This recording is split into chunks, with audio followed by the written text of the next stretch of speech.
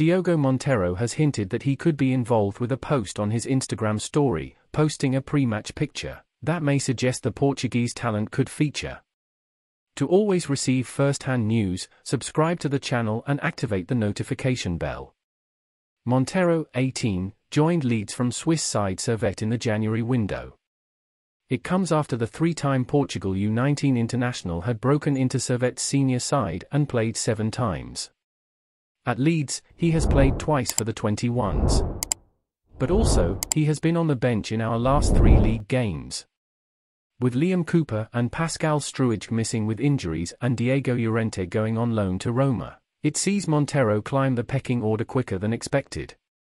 Having been an unused sub against Manchester United at Elland Road, Everton at Goodison and then Southampton on Saturday, Monteiro may get his debut on Tuesday.